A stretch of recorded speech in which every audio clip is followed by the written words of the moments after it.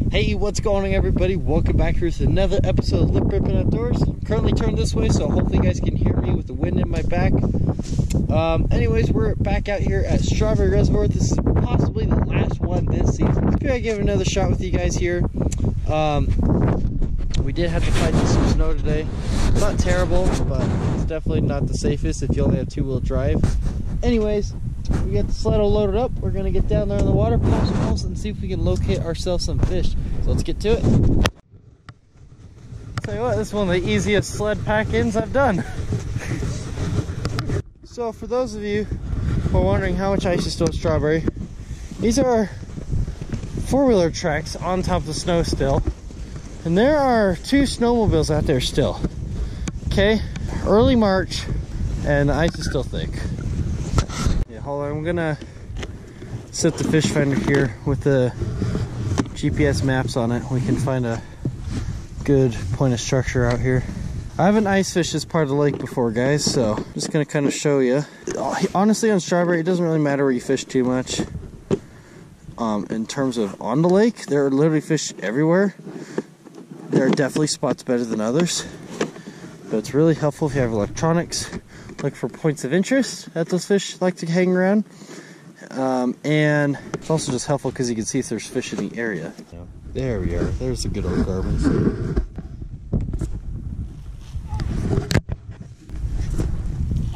We both suck. I say we head just a little bit more that way, and we'll try it right there. You know, this should be good right here. Let's pop a hole, check our depths.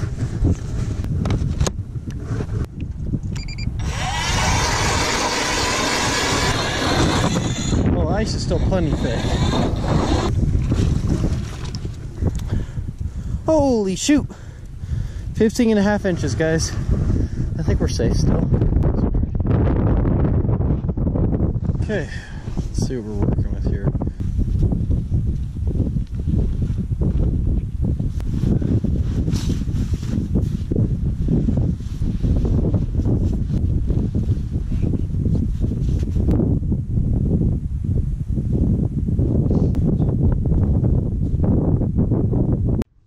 Guys, just dropped the fish finder down and we're already marking the fish down there on the bottom.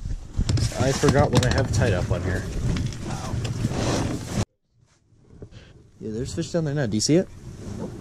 He's on ya. Oh, he came up to mine. Little rainbow. Rainbow. Got him. Fish on. Fish on. Yeah, yes. We're hooked up. We're hooked up. It's a bow. It's a nice rainbow. Oh my gosh. We might eat this one. Oh my gosh. Look at this beautiful rainbow trout. Oh my gosh. Look at that gorgeous bow, guys. Oh, wow. Watermelon fish? Watermelon fish? Watermelon fish. Look at that. That guy came in, didn't think twice about it. Look at that gorgeous specimen of a rainbow trout right there, folks. Beauty. Hey, do you mind getting a picture with me? Of course. Thank you. Gorgeous rainbow trout out of here at Strawberry. Look at that pink. Alrighty, everyone. Get one last good look at this beautiful rainbow. Pretty fish. Alright, I'm gonna dispatch this guy and leave him out here in the cold so he stays fresh. We're gonna go and catch ourselves a few more. Okay, we're pulling out some of the bigger guns here. Some Maniac Lures Gizzies. It's a shame they're not making these anymore, because these are literally some of the most fish catching lures for ice fishing I've ever used for trout. There we go. Doesn't that look tasty, folks? Tip that with our night crawler. Now it's actually got some profile down there, some color. It'll stand out there, down there a little bit better. Alrighty, everyone.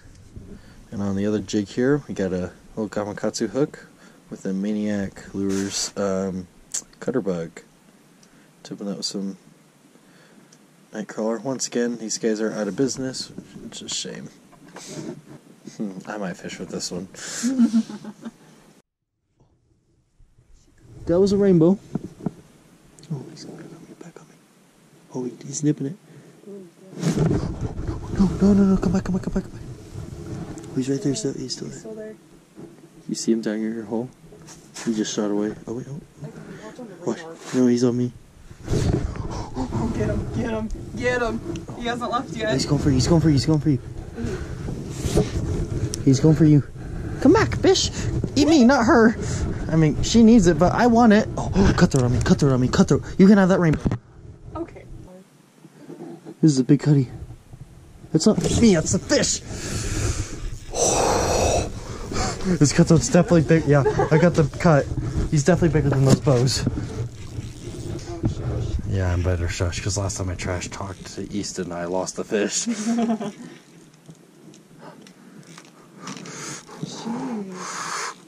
This is lighter line, so I'm really playing him. This is only 3-pound test. Got him. He's not huge, but he's definitely bigger. Yes! There we are, guys. Second species today. Beautiful, another beautiful specimen. This is a Bear Lake strain of cutthroat trout right out here, Strawberry Reservoir. We're quick measuring on this guy. 17.5. There we are, guys. Get a good look at this beautiful specimen of a cutthroat trout out of here from Strawberry. Gonna unhook him. Actually, give him a quick breather here in the water after taking those pictures. Alright, unhook him real fast. So cutthroat trout, fun fact for you and all the viewers, out here in Strawberry Reservoir, cutthroat trout have a slot limit. You cannot keep the fish between that are between 15 and 22 inches. So this guy will have to go back. You're allowed to keep 2 under 15 inches and 1 over 22. But it's a beautiful specimen. Get this guy back down here. There he is. Awesome. Woo! Multi-species, baby. Get this little jig right back down there. See if we can pick ourselves up just a couple more fish maybe, and then we're gonna head out of here. Alright? Alright. It's coming to me. It's cut those. Oh, he nipped it. He nipped it. Got him! Got him! It's a good cut too. It's a decent cut though too. There he is. He's already coming up the hole. Come here, buddy. He's definitely a better one. Ah, get up here. Get up here. Yes! There's another nice cut. Yeah, guys, fish number 3. Our second beautiful cutthroat trout there. Look at that fish. Wow. Beauty. You know, the sad thing is if we switch rods, I'll still catch fish and you'll be sad. Fishing specialist. Alright, guys. Beauty cutty again. Promise it's not the same one. Let's get him back. Whew. Little fish slap goodbye. He probably got water in the lens. Yes, he did. That was less than 15 minutes since the last fish. You are grounded. From fishing? From fishing. Well, sorry. I got nothing to say. Okay. There were multiples there at one point. Oh, my jig's gone. Oh, is it? Yep. Wow, okay, I'm out. We're done. We're done. I'm out. Oh, it's another. Oh, it's a nice rainbow. It's a nice rainbow. Yeah, buddy. Please don't. Yes, I was recording. I'm done. Hey, calm down, calm down. Beautiful rainbow. Jeez, oh. Oh, jeez, yeah. All right, my 4th fish of the day. Beautiful rainbow. This one's bigger than one of the cuts, I think. 16.5-inch rainbow trout. Not too bad if I say so myself. Get this guy back here. Beautiful. It's actually this. Nope, this one doesn't have all of its fins. It is stocked. Alright, see you later, you beautiful bow. There it is. So, little tip for you guys. If you're struggling fishing your bigger baits, or maybe you are fishing these smaller ones, you're not struggling, but if you're fishing bigger baits and not getting any bites, maybe downsize. That's just a general rule of thumb though, but late season ice like this, little jigs. Oh, there's multiple. They're on me too. Okay. Oh, they're all over me. They were. Of course they're all over. They were. Don't worry, they're not anymore. Wait, that one is. Oh, no one nipped me. He's come back. Oh, it's a good one. Oh, he nipped it again. That's the one. You scared the freaking fish! When I caught mine? Yes! Oh, this one's pulling. Ooh, ooh, ooh. Another good rainbow! You scared the fish! Sorry. No. Did they really all scatter when I hooked him? You know, it's been a while since I've caught more rainbows out of strawberry than I have cutthroats. And he wanted that little guy with a little jig. You are lucky I am. Oh man, I really want to keep another one. Can I keep him? Can I keep him? You can keep him. Okay. Yeah, I'm going to take this one home too. Yeah. Because if I don't eat him tonight, we will vacuum seal him. A little something for you guys here. Definitely a rainbow, no doubt about it. Everyone says, look, this is a little confusing for some people. That does have slash marks in his gills, like a cutthroat, but he is under the slot of 15 inches, so we are still safe in that sense. Just a little fun fact for everyone: rainbows can have those slashes. But if you're not 100% sure, like with this guy, I know it's a rainbow, put it back. Well, he is under the slot, so we're legal either way. Got him. I looked down a hole and he spat it out and he shot back around to it. What is it? Rainbow? Oh, it's another bow! The bows are coming up shallow to spawn. It's just that time of year. Oh my gosh! Maybe I should have thrown the other one back and kept you. Maybe I could still keep you. You're gorgeous! This one needs a picture. Yes. Check it out, guys. Another beautiful rainbow trout. This one's a fatty. And this one's gonna make a meal. Here, unzip that. Alrighty, everyone. As you can see, the sun is officially setting out here. Got our gear all loaded up back in here with our trout. We're gonna get these guys back home, flame up, and then we'll do a little catch and cook for y'all. So we'll see you back at the house. Trout here from yesterday. As you see, they're a decent size. Got a flame knife here. I'm gonna go ahead and just make an incision right there behind the gills. Cut down to the spine. Turn our blade. I'm just gonna cut flat with the spine now. Follow that all the way down. Okay, there we go. Nice clean cut there along the spine. You can see no meat wasted right there. Flip her over to the other side. Helpful if you have a sharp knife for this. Let that blade flex, let it work for you. Flip that over, bam. A beautiful fillet of trout meat, nice orange meat. It's good when you see that on trout. Pull out clean water, look at that, like right along the spine too. I mean the rib cage there. I mean, this is awesome. Take that carcass, you can see, paper thin. Don't waste any of that meat. You know you got good trout meat. Well, first off, these are all strawberry. It's a high mountain lake. They got good food in there, good clean water. But if it's orange like this, it's great stuff. If it's white, like you're gonna catch out of your local ponds, those little stalkers that they've been just eating on pellets at the hatchery, they're not the best meat. They don't have the best flavor. These guys up in the mountains, they eat minnows, crawdads, bugs, whatever's in the water. Good clean meat right here. So we're gonna come in here. See, you got this rib cage with the rest of the guts in here. So we're just gonna take our sharp knife and follow those ribs down like so.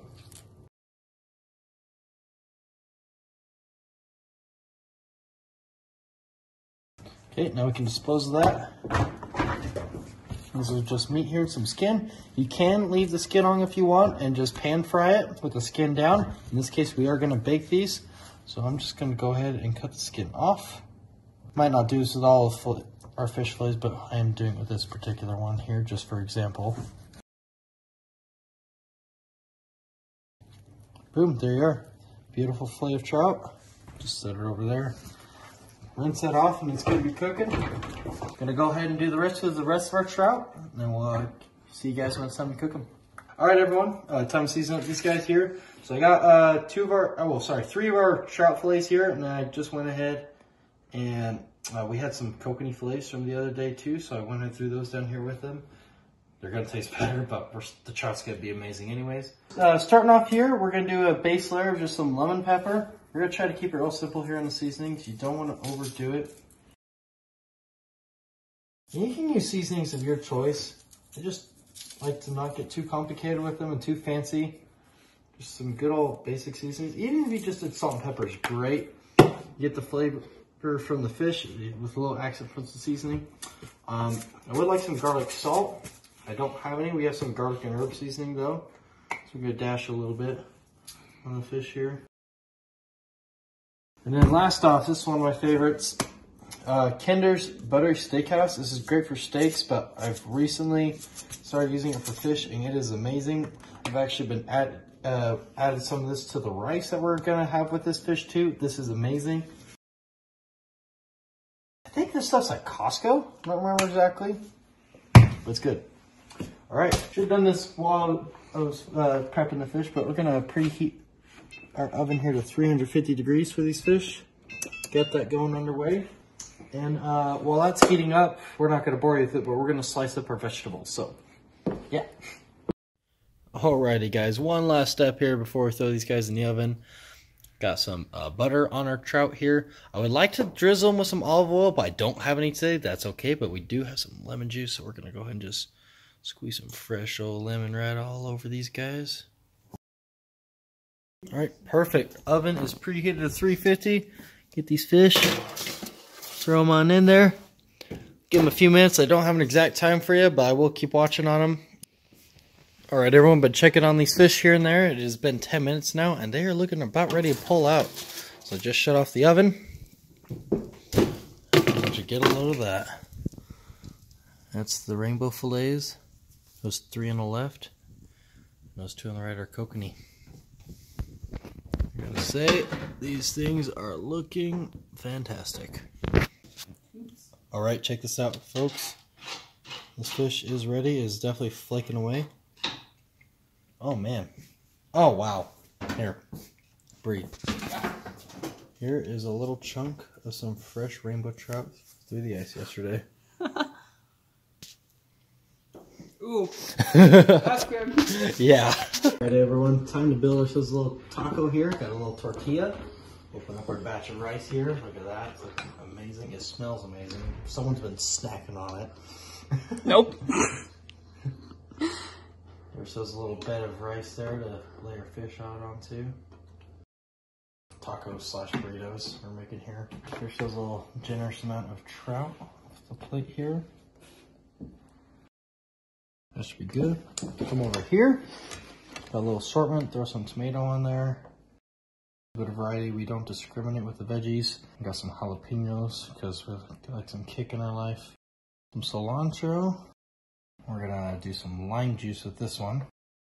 Throw some onion in there. And then a slice of avocado. And then for toppings, we're gonna throw some sour cream in this ish. Just enough. Oh, that came out. We got some Verde taco sauce we're just gonna top in there as well. And just a dash of Frank's Red Hot because I put that fish on everything. We're making messes on the counter. There you go. There's your pretty Instagram shot right there. Roll up our present. Take yourself a seat, kick back, relax. I need my Mountain Dew. I'll get that in a little bit. Going for a little sample here of this trout nest that was just caught within 24 hours.